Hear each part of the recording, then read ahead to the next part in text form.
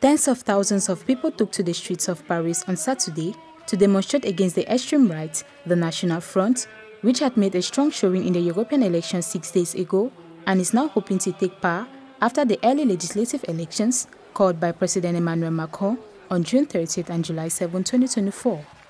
The CGT counted 250,000 demonstrators in the capital and the police prefecture 75,000 at this rally, one of more than 100 in France called by unions, associations and parties of the New Popular Front. The demonstrators were there to block the Rassemblement National, which was given the lead in the legislative elections following the dissolution of the National Assembly by the president. They are all demonstrating to encourage voters to vote in massive against the national rally in the legislative elections. Others were there to warn of the danger of the far right. The Paris demonstration was just one part of a nationwide movement against the far right. Demonstrations also took place in other French cities, including Marseille, Strasbourg, Mayenne, Nantes, and Valenciennes.